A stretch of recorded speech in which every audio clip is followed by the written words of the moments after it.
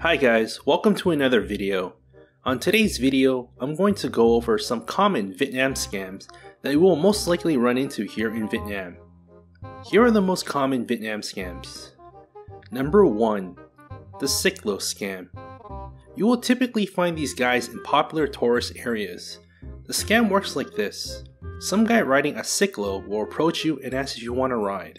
After you have agreed on a price, like for example, 50,000 dongs, you will then be whisked off into some unknown area far away from where you were supposed to go near the end of the Ciclo ride. The driver will then demand that you pay him a lot more money, such as 500,000 dong for the trip, and will refuse to take you back until you have given him the money. He may also so conveniently take out some booklet with the prices. Now why the hell didn't he do this from the beginning? And if you refuse to pay, he will keep on following you around and harassing you. So how do you avoid getting scammed? Don't agree to go on a ride on an old dirty Ciclo from a shady looking guy approaching you off the street for a ride. Most of the Ciclos here in Vietnam are run by cheating scammers, so it's best to avoid them altogether. However, if you still want to go on one, make sure you book it with a reputable company. Number 2. Fake beggar scam. There are several versions of this scam, but the most popular one usually involves a woman cradling a child that has most likely been hit with a tranquilizer and knocked out cold, or on some meds to keep them sleeping like a baby all day. Do you ever wonder why the child is always sleeping when in the company of this woman? Well, now you know. This woman will then try to gain sympathy by using the child as a prop to get you to give her pity by donating some money to her, and unbeknownst to you, she's most likely going to use that money to get a hit from heroin or some other drugs. So how to avoid getting scammed in this case? Don't give money to people using props, especially drugged up babies or little kids. If you want to donate some money, then go buy some lottery tickets from the thousands of lottery ticket sellers walking around Vietnam. These people are technically like beggars, except they don't carry the label, since they actually sell lottery tickets and also hustle quite hard to make a living. Number 3. The taxi scam. Taxi scams are quite common all over Vietnam, and there are different versions of it. Here is the most common ones you will encounter here in Vietnam. The airport taxi scam. This one involves you being hailed by someone dressed up like a real taxi driver from one of the reputable taxi companies. It's basically Halloween here every day for these guys.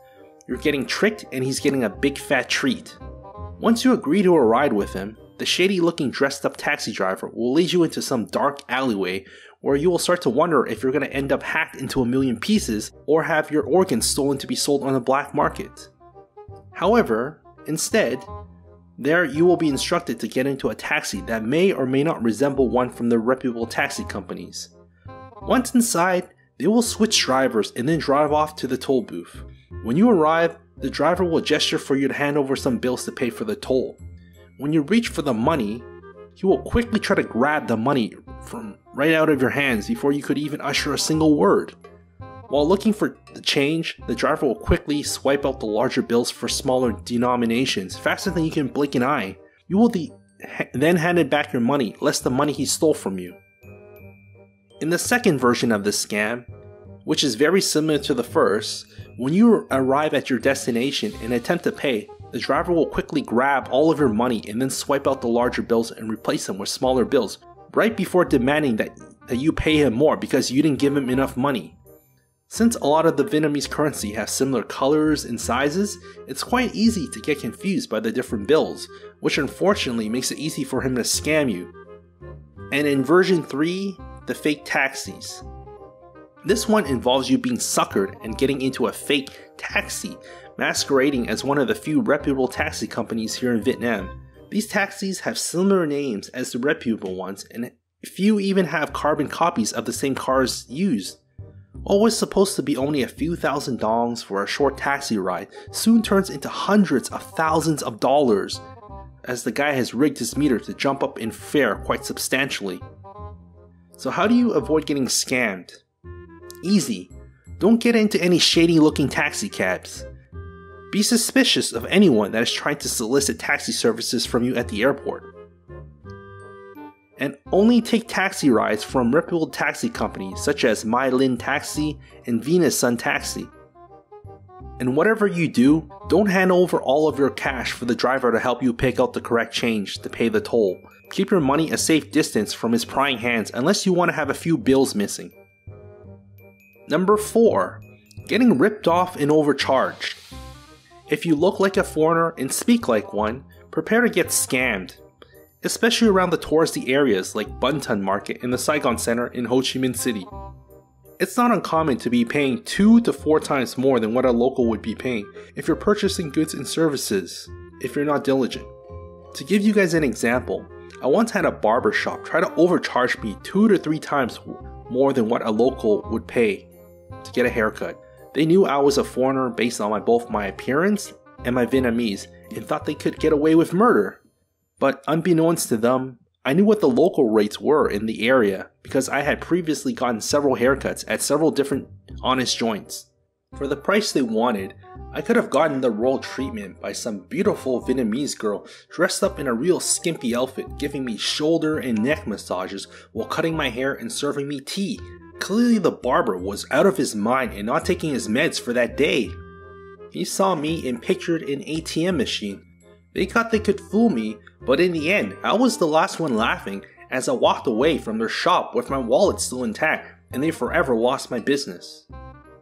So how do you avoid getting scammed? Avoid buying things in the touristy areas in Vietnam.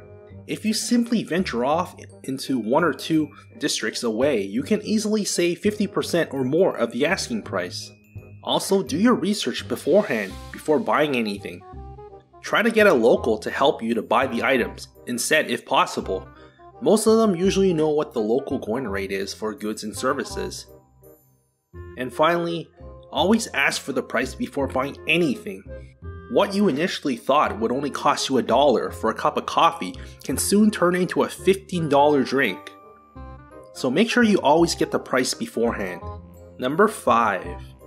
The fruit pole picture taking scam. The classic come here and take a picture with me scam. This one involves someone selling fruit, usually coconut, on 2 baskets between a wooden pole. I know for some of you guys, getting that Instagram or selfie shot is important, but you might want to reconsider. These fruit vendors usually station themselves outside of busy touristy areas. They will then try to hail you over to take some pictures with them and also using the fruit pole in the fruit baskets. After you decide to take a few photos with the fruit pole and straw hat, the fruit seller will then pressure you into buying some fruit. In the case of a coconut, they will very quickly cut it open and hand it to you before you can even get a word in. This is all fine and dandy because fruit is relatively cheap here, at least the local fruits are. However, these people are outright thieves and lowlives. You can't expect them to be honest with you. Demanding $100K and upwards for a simple coconut that could be had for around 15 to 20,000 dong is not unheard of. And if you refuse, well then, prepare to get nagged and haggled into oblivion as they will relentlessly harass you to pay up for the crappy quality fruit that's been hanging out in the sun for hours and ready to give you a serious case of diarrhea explosion in the toilet. How to avoid this scam? Don't go putting poles with fruit baskets around your shoulders when people gesture for you to, especially around popular tourist areas. Always ask for the price first. Don't make eye contact with these people and always appear confident even when you're not. In fact, don't even acknowledge them when they're talking to you. They will leave you alone if you look like the type of person that will bark right back at them. And in the unfortunate situation where you're already in the process of getting scammed and the guy's cutting up several coconuts in a split second, go and look for a police officer in a green uniform. Forget about the ones wearing beige. They are completely useless unless you want to hand them some coffee and tea money. Number 6. Pickpockets. It's unfortunate, but pickpockets thrive here in Vietnam. These scumbag, low-life, degenerate vermin are infested in major touristy areas around Vietnam.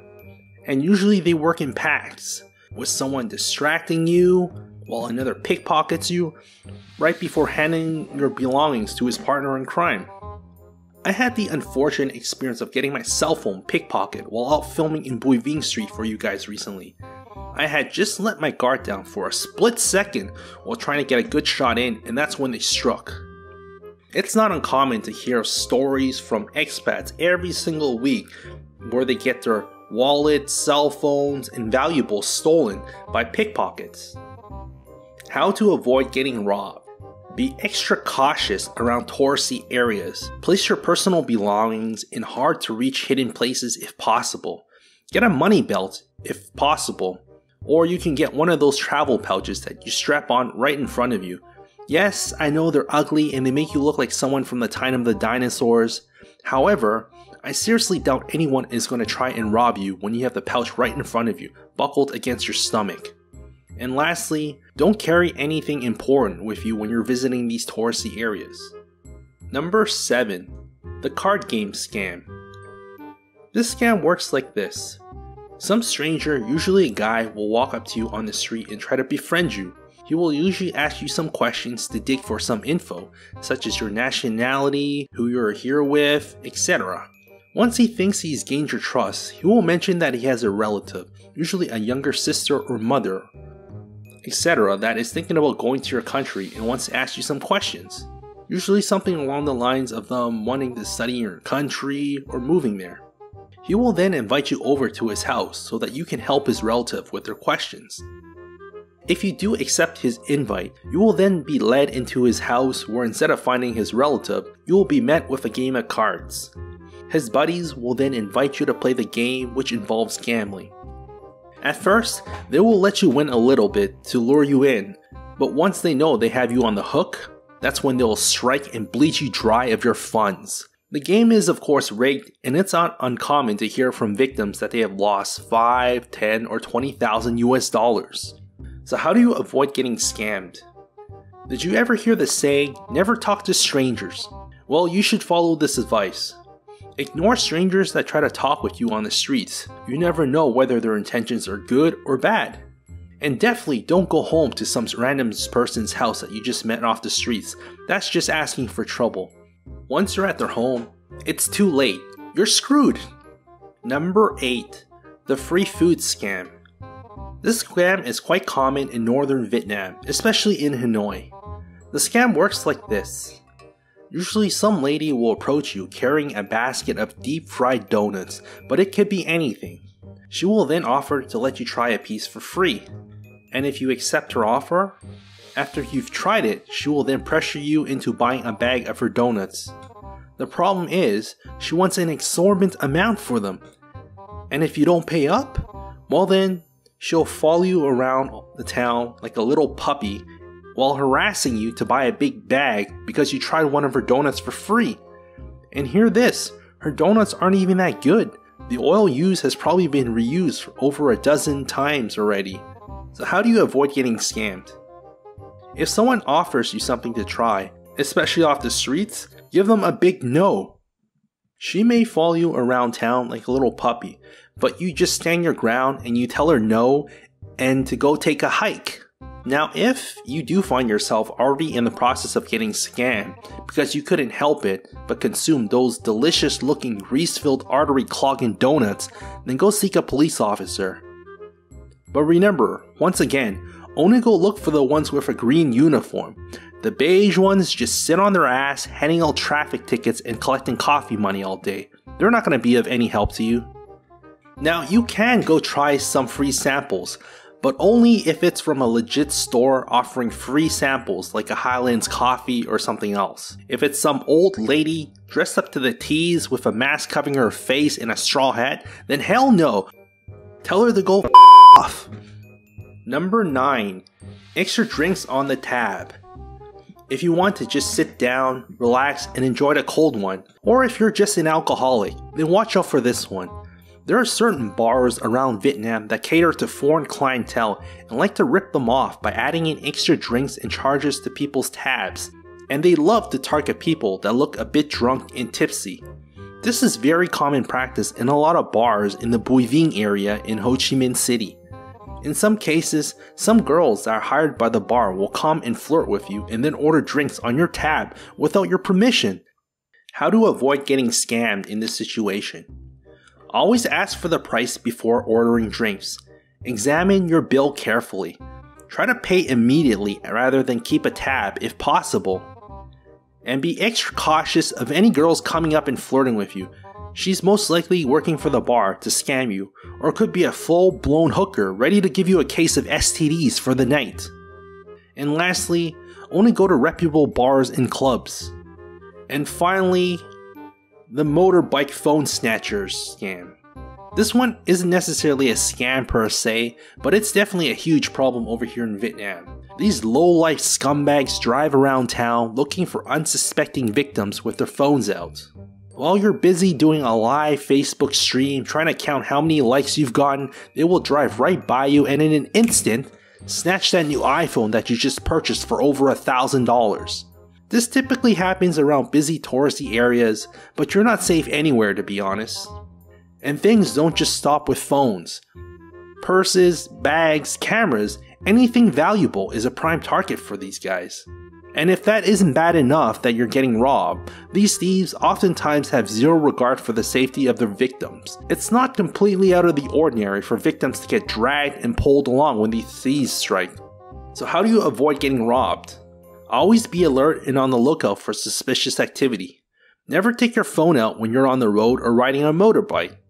And if you must take your phone out, go to the far side of the sidewalk, away from the road, and have your back turned so that your phone is not exposed. Don't ever use your phone for an extended period of time. Avoid bringing your handbag to busy touristy areas and keep it close to you and not by your sides where it can be easily snatched. And finally, be extra cautious around touristy areas.